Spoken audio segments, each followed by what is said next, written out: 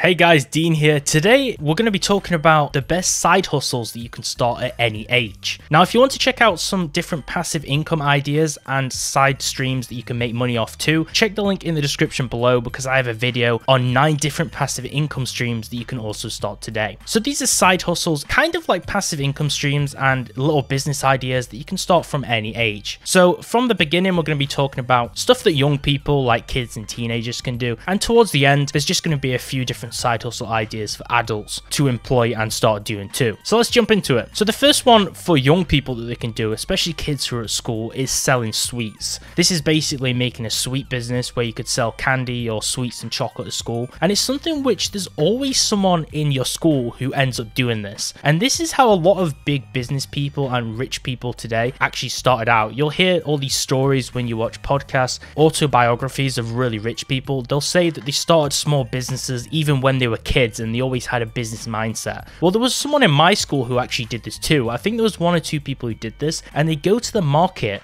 before school and they buy a whole bunch of really cheap sweets in bulk, and then what they do is they bring them in their backpack to school at lunchtime or break time and they sell the sweets to the other kids. Now, the reason why this was profitable, and obviously you're not going to make a ton of money off doing this because kids usually have a low amount of money, but kids would usually get pocket money and bring that pocket money to school, and then they could buy things from the shop or buy things from the cafeteria. But for an example, a lot of kids' parents didn't want them to eat sugar or sweets, so they wouldn't actually have sweets. And then this kid, and basically anyone who does this, would bring sweets to school that they buy for cheap, and then they'd sell them for a profit to other kids. So for an example, they might buy a bag of sweets for like 25p or 50 pence, like 25 cents or 50 cents in the dollar, and then they'd go and sell them for $1 or £1 or 2 at school, and then they make a nice little profit off the kids, because the kids might only have like a few pounds or a few dollars as pocket money, and they'd spend them on sweets because they're not allowed to get them at home. So it was a good way for this kid to make a lot of money, and it's something that you can do if you're a young person and do that at school and make a profit. But you do need to be careful because a lot of schools now do actually ban you selling sweets or bringing things to school and selling them, so you need to be careful, and it's really dependent on where you are. But it's a really good way to make a little bit of extra money if you are young. It's one of the more popular ideas that a lot of kids do. Just like kids when they make lemonade stands and sell things, it's just an innocent way to make money and kind of first get a feel for selling consumer goods. The second one is mowing lawns too. So this is something which a lot of people could do. There's always neighbors who are really busy with their normal life and they have a job or they have a lot of things which constrains their time, and they might not have time to mow the lawn, or the grass might get too tall or out of order, and they're looking just to pay someone to do something.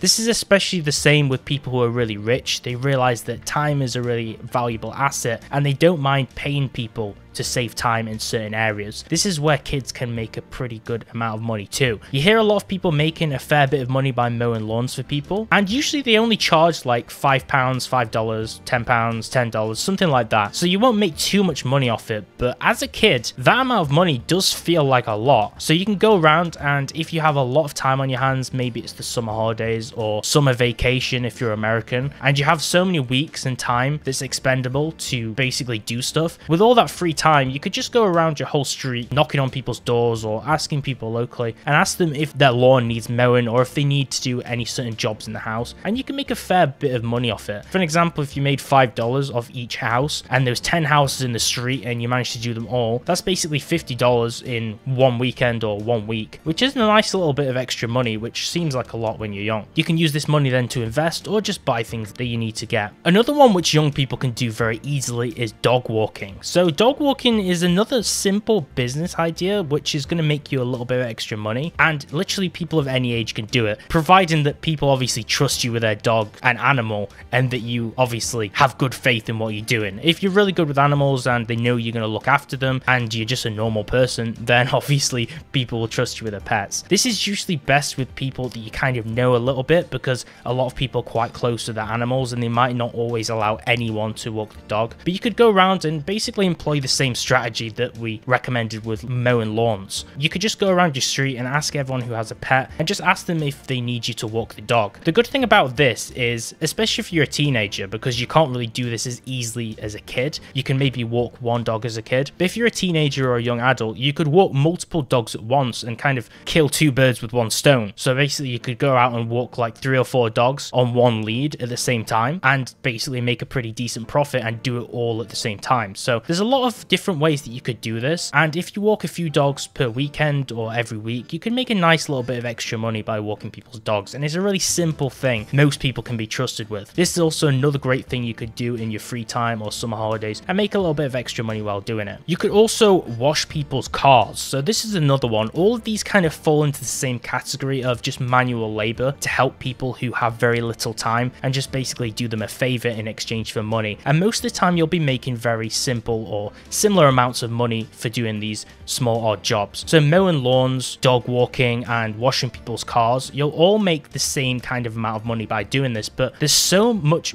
bulk of people who have a car, and there's a lot of people that you can do this for, that the money all does add up. So if you're only making $5 or £5 per car that you wash, they all add up. If you wash 10 cars, then you made $50 for an example. So you can do this. You can just go around the whole street and ask people if they need the car washing. You could go around other streets in the neighborhood too. It doesn't just have to be your main street, and just go around and have basically a car washing business where you just go ask everyone if they want the car washing. There's no limits to this. The only limit is obviously the time that you have to spend and your expendable time, but you can just wash cars for a lot of people and make a fair bit of money while you're young. So now we're moving up to kind of like the teenager age and young adults, how you can make a little bit of extra money. So the next one is just selling your stuff online. This is a way to make money without basically starting a business or creating a different job. This is just kind of like a side bit of money you can make that's obviously not something you can keep doing unless you turn it into a business. So obviously you could just sell your old stuff online. You don't need to buy any inventory or buy any products to do it like a business just yet. This is also a good trial of selling items before actually starting a business, so you kind of get used to it and learn how to sell products, and that's selling your old stuff on eBay. So when we moved house, I had a whole bunch of old stuff. So it was a combination of just old possessions I wanted to get rid of due to minimalism, and a whole bunch of things like Lego and old things which I didn't really have space for or really want to transfer. So what I did is I went ahead and listed them all on eBay, literally hundreds of listings of individual Lego figures and toys and old possessions and props and things like that, and I sold them all individually. There is a lot of time which goes into this. For an example, if you don't have some kind of postal service that makes it easy, you are going to have to pack everything up individually and ship them out, and in some cases you might not make a profit. It really depends how you list things. On eBay you can set things up for bid, where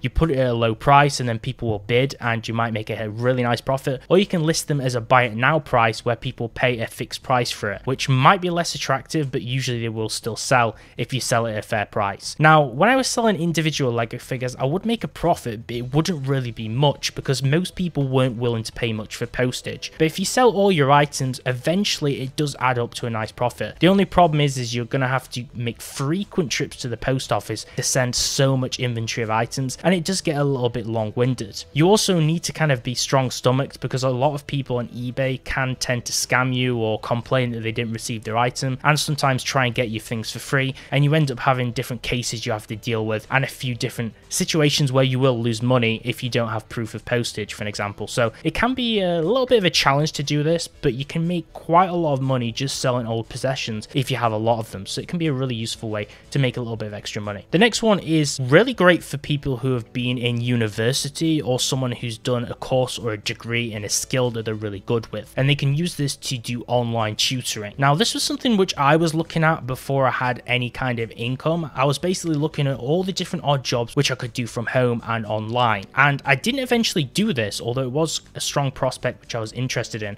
and I've seen a lot of people actually reach success with this particular method and side hustle, and a lot of people have done this for a while, especially as they transitioned from college or university to make a little bit of extra money. And basically if you've had a degree in something, or if there's something you're really talented in or really good at, or that you've passed to a very high grade in school, you can then do tutoring to people who are trying to do this. So if someone's trying to pass an exam, or if they need teaching in a certain subject, you can do online tutoring and be paid quite a lot for this. Obviously you're not going to be able to work full 8 to 9 hour days constantly, and the work may be divided and in varying frequencies, but you can make like $10 to $15 an hour actually doing online tutoring, and sometimes more depending which website you choose to actually use. There's a few different websites which allow you to sign up as an online tutor and basically teach your skills or teach different school subjects to kids and teenagers and maybe even adults who are signing up, and you can make a lot of money from this. It just depends on your background, your skills, your talents, and what you want to teach,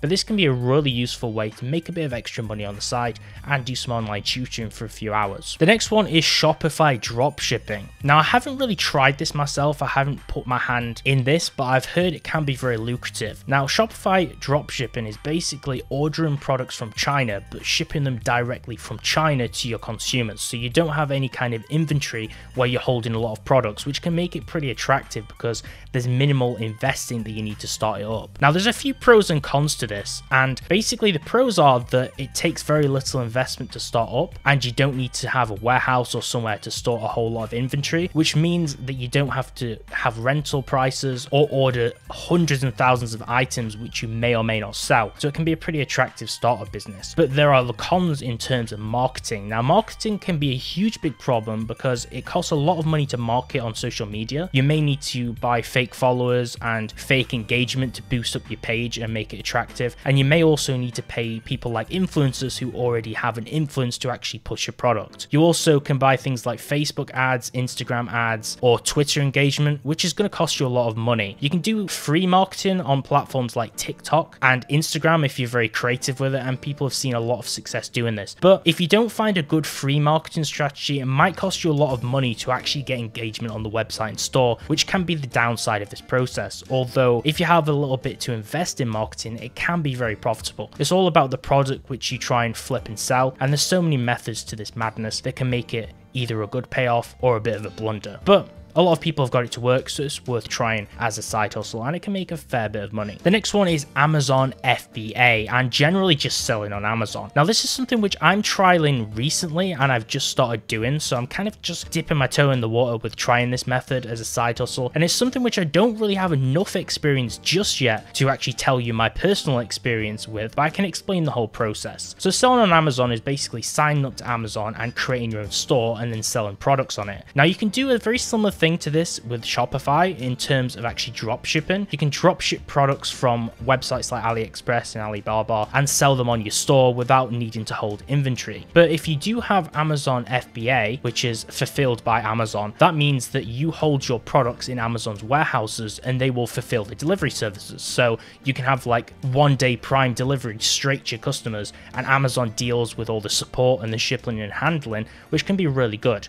So if you are drop shipping, you will need to order inventory to hold in Amazon's warehouses for this process. But you can also alternatively, instead of fulfilling by Amazon, just make an Amazon store and drop ship directly from AliExpress. Although there are a few rules now which they've implemented to kind of prevent the whole drop shipping process and make it a little less seamless than it used to be. For an example, you need UPC codes to sell products, so you need to buy universal product codes to sell a product or have one directly from the product manufacturer that you're selling. You also need to have your own branding, I believe, on the products, and basically you also need to offer the support if a product goes missing, for an example. So it's a little less seamless than it used to be if you want to keep your store online and not get banned and do drop shipping the right way. So it's a little bit more of a challenge than doing it with Shopify. But the positive to this is the fact that on Amazon you have all of the search engine of Amazon and all of the engagement and organic visitors that come to the site. So it means you don't really need to have a marketing strategy to actually sell products. You just need to have good search engine optimization and a great attractive product listing on Amazon's site, and the traffic will basically come to you and the rest is just done by Amazon. So there's less marketing and investment needed than Shopify because you don't need to bring in traffic, but you do need to know how the whole website works and follow all the rules to actually make it work. The next one is affiliate marketing. So there's a lot of ways to actually do this method, and this is a side hustle which you can go down many avenues to actually achieve. The only one which I've personally had experience in doing is Amazon affiliates. So I'm going to explain Amazon affiliates as a prime example, although you can do things like ClickBank, which I'll also explain too. So Amazon affiliates, I will probably do an entire video on how to get started with that, but this is an extremely good side hustle if you have something like this YouTube channel, for an example. Let's say that you had a blog or a website or a YouTube channel, and maybe you did a blog post about reviewing a new phone, or you did a video on YouTube reviewing a new smartphone. You talked about all the pros and cons of the phone, why you should or should not buy it, and what you generally think of it. You could then go on Amazon, find this product that you're reviewing on the Amazon page, and sign up for Amazon Associates, which is Amazon's own affiliate program, and they'll give you a code for the specific product which you can copy, and then you would put the link to that product in your YouTube video description or on your blog and refer your viewers to actually go and buy it. Now, if they buy that product with your link, it will give you a little bit of a cut from that product sale, so you'll get maybe 20%, 30%, something like that from the initial product sale, providing they used your link for that. And if they used your affiliate link to go and buy other products on the site, well, you'll get commission from that too. So it's a really nice way to make a bit of passive income. And if you have hundreds and thousands of visitors to your blog or hundreds of thousands of YouTube views, these affiliate links really add up. And I've seen a ton of people make hundreds of thousands of dollars or pounds every single month or year annually from just using Amazon affiliate links in their descriptions, which is crazy money. Alternatively, you can also sell affiliate programs. If you go on clickbank.com, there's so many products that you can sell, everything from vertical jump guides for basketball, gym workout programs, things like losing weight. There's loads of products and video courses that you can sell and then get a commission when people buy them with that link. ClickBank is a little bit more challenging because you need marketing knowledge in actually fencing and selling a unique product. Like, you could do a product review on a workout program, how it worked for you, and then try and sell it. But I think Amazon affiliates is probably the easiest way to actually make money and the best converting program that you'll make the most money with. And the last side hustle we're going to cover is, it is a side hustle, but it's also basically something you can turn into an empire if you're really smart about it. Now, this is real estate. So a lot of people talk about real estate investing on the internet and generally in the finance space, and real estate investing is extremely lucrative and it can still make you a huge profit. You can still get really rich with real estate because housing prices, they don't really tend to depreciate because the house prices always just skyrocket from year to year. For an example, years and years ago, you could probably buy a house for like $400, maybe in like the 50s or 60s or something like that, but now it would be more like $350,000 instead of $350. So you see that in the future, houses are probably going to be in the millions and they're just going to keep going up. So houses are generally very high value assets to hold, and apartments, you can make a ton of money off renting them too. Now, I don't really know too much about real estate investing just yet, so most of this is just from knowledge which I've actually learned online and through my research. But one thing that I can say that's quite profitable is renting real estate or apartments on Airbnb. This is a really good side hustle and business plan that you can actually employ, which a whole lot of young people are actually doing nowadays. This was very apparent to me when I was traveling because I was staying in Airbnbs, and I talked to a lot of the hosts and they told me that they had multiple properties that they would rent out on Airbnb. Basically, they tell me that they started off from buying a new apartment and then renting the first apartment they used to live in on Airbnb, and people who rented them would then obviously pay to stay in that room for a fixed amount of time, and it'd obviously give them income on the old apartment, which would give them more money than the price that they would pay for their rent. So they would get a really nice healthy return on holding their old apartment, and then from there they'd build it up, rent more apartments, rent them out to other people to make more money off those apartments, and it kind of start a little bit of a real estate empire where they were making a whole lot of passive income, where they just had to offer support, maybe call up a cleaner to clean up the apartment and give them a self-check-in key or help them actually get set into the apartment. It kind of became very manageable and they make a lot of money with it. So if you have a little bit of money to invest, this is kind of like one of those side hustles where you build up to. So when you've gone through all these different business ideas and you have a little bit of money, this is a really good one to start. And that concludes the best side hustles that you can start at any age. I began from the younger years to the teenage years and the young adult years, and just a few different business ideas and plans that you can get started. It really depends on your interests, where you are in life, the money you have to invest, and what really appeals to you the most. For more finance and money videos and videos on traveling, make sure to subscribe and like the video. Thanks for watching.